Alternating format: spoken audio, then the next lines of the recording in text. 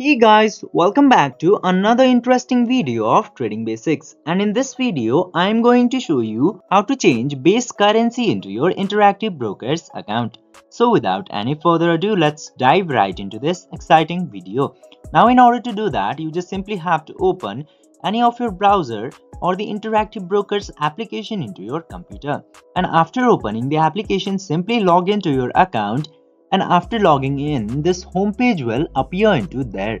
Now into here, you just simply have to click into this performance and reports option.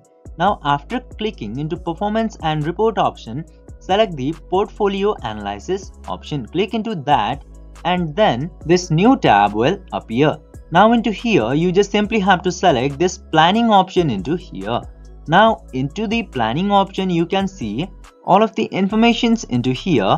And as you can see here, my base currency is US dollar. And into here, in order to change the base currency, just simply click to this pencil icon. And after clicking into pencil icon, you can see this base currency option set into the USD.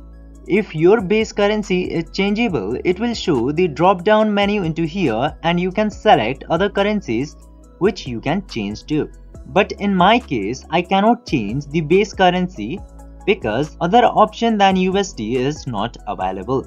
I hope this video was helpful for you. If yes, don't forget to like, share and subscribe to the channel to never miss another update. Thank you for watching the video.